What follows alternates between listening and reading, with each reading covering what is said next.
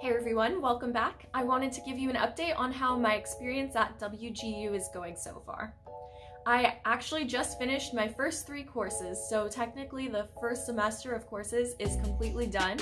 I finished them, I think, in 5 or 6 weeks. I did take a break for 1 week because I just felt like I needed a break. I'm in the Master of Science in Management and Leadership program, so I completed C200, C203, and then C202. C202, which was an objective assessment course, actually felt a lot more difficult for me because I know that there's only one right or wrong answer, and to me that's a little harder when they're testing you on an entire concept. I'd rather sit down and explain exactly how something works or what I know versus picking something out of a multiple choice. So that course took me a little longer to finish.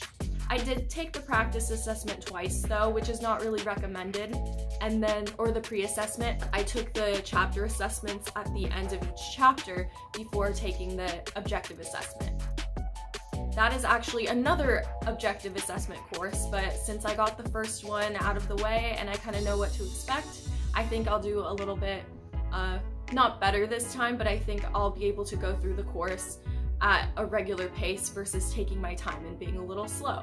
So far, I'm still on course with 2 weeks per each class, so I have 2 weeks to finish this class, and I'm hoping that I can do that because I really want to graduate within the 1 term of 6 months. The hardest part is just if you're feeling like you really can't focus one day, or if you need a break to run errands or anything, or if work gets really busy that week for some reason, you still have to be motivated, not motivated enough, but you still have to be focused enough to actually sit down and finish your class. And sometimes you're sitting there trying to take the time to do your work, but the information isn't absorbing, and that's what happened to me a lot.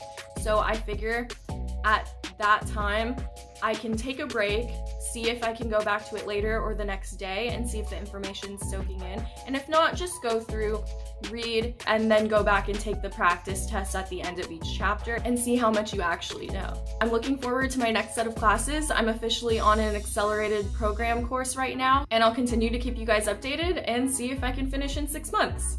Bye!